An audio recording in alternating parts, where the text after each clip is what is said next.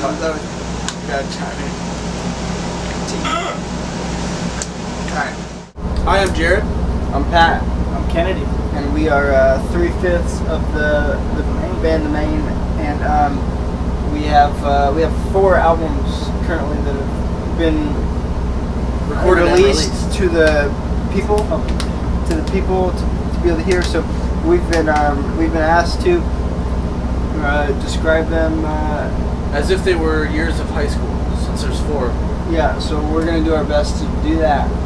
So I guess you could start. Can't Stop, Won't Stop. Well, you could, but you could go before that and say like middle school. Okay. Which would be like the way we talk. The way we talk. We're like tadpoles. Yeah. And like we didn't know anything about anything. I don't think anybody knows anything about anything at that point in time. Yeah. We just wanted to get to high school. Yeah. I think. Yeah, you're not being graded really. Yeah. At that point. Yeah, I think at that point it was just kind of like. It would be an individual in middle school that was just kind of doing whatever they wanted and didn't really know what to do. Just was, I guess, trying to maybe be cool. You know, maybe making an attempt to like do what was cool. You're wearing really stupid stuff.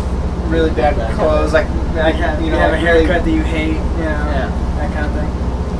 But you had fun. Yeah. Yeah. So Can't Stop, Won't Stop, first album. That would be that's a freshman? You're a freshman in high school at this point?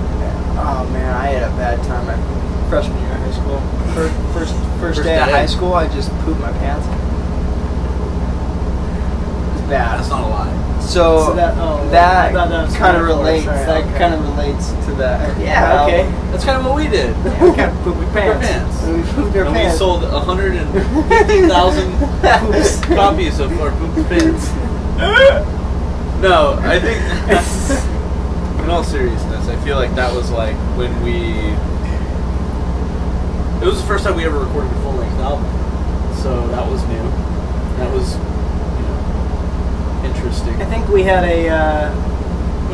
we were looking a better up to idea than we had on the. Yeah, I think we had a better idea, but I think we were still kind of looking for advice in different areas, and I think we took a lot of advice.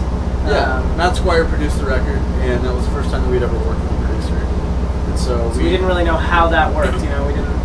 We got to really kind of see what it's like to have to mold your music based on someone else's ideas and kind of work together. So that was definitely a learning experience for us. You wore a lot of vests. Yeah. You wore vests when you were a freshman? I didn't know.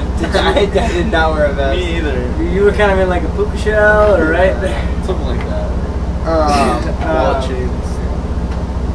You know, I think that time period, for an individual and I guess for our band at that time is, kind of like figuring out who you're kind of going to be and who you're going to hang out with, things like that. There are,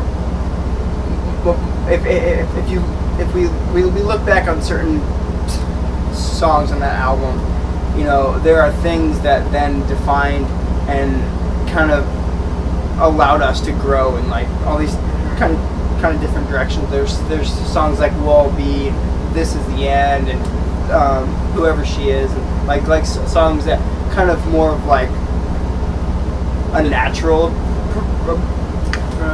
approach to things, where it's like not necessarily like big, huge guitars and like beats and things going on.